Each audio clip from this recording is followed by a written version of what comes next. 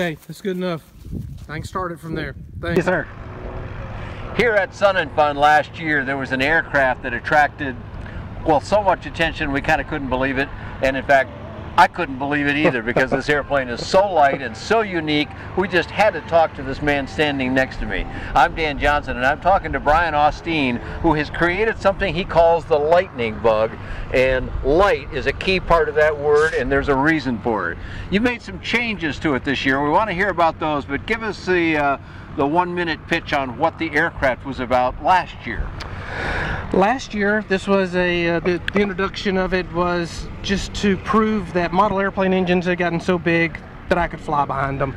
So I blew up a model airplane that I'd been working on designing for 25 years, really, to the size that it could carry me and put around the backyard.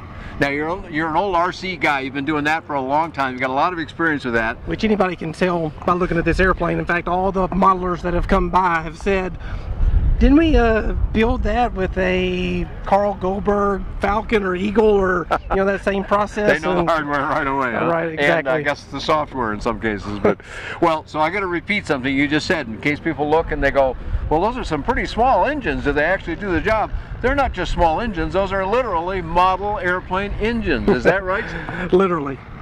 Those are off-the-shelf, remote control, intended engines, $1,000 a piece.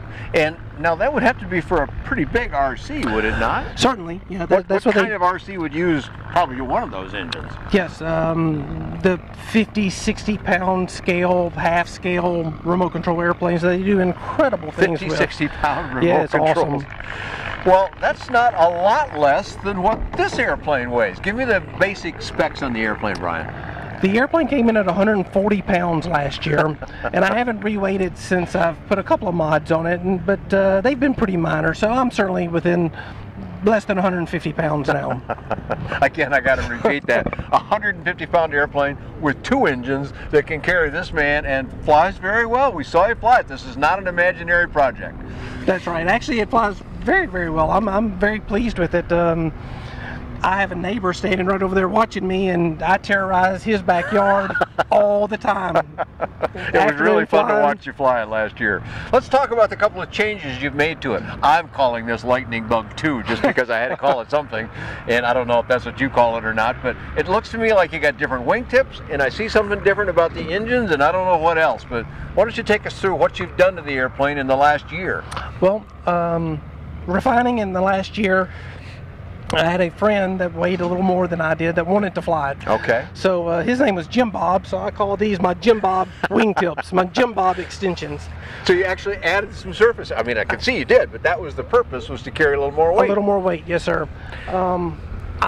If you recall from last year, I'm really not an ultralight guy, but when I read the rules that said that you could go 62 miles an hour, is that correct? Yeah, 63, yep. Okay, well, 55 knots is the official number. So. I see. Well, I tried to design around that, and I got real close to it with the original wing design, so I was proud that I could go up and use my handheld device, iPhone indicator, and get that 60-something miles an hour. I was like, yeah, I nailed it.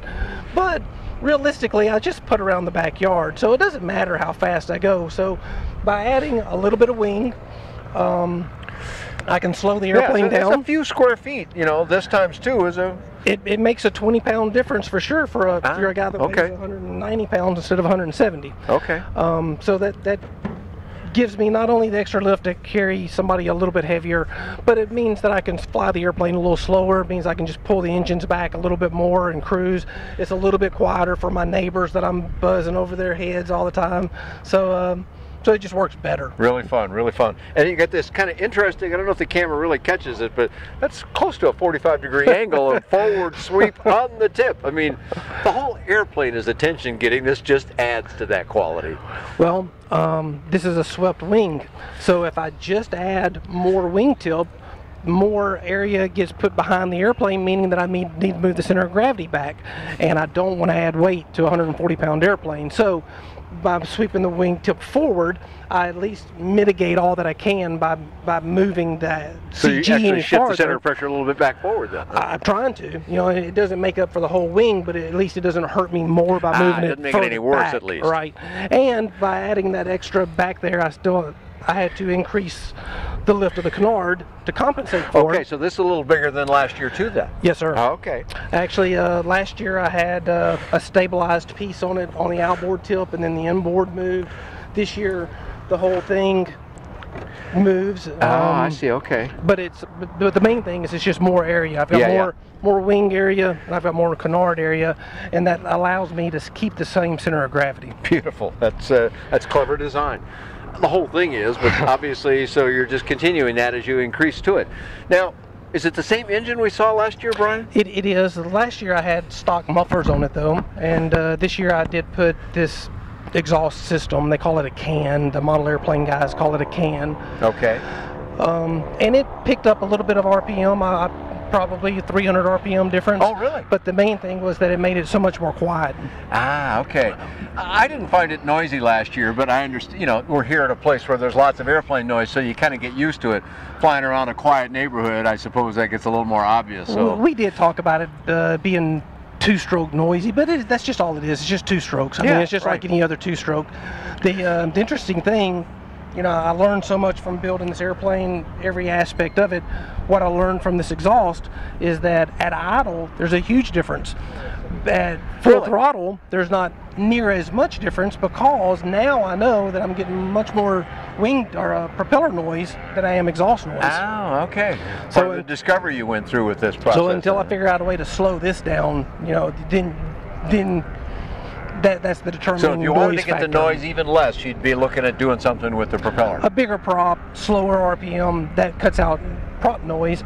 But of course, now you're re-engineering something that the airplane was built around a simple off-the-shelf remote control airplane engine. So I'm going to leave it the way it is, because it's fine. The neighbors don't complain. It's just, they just know when I'm out flying.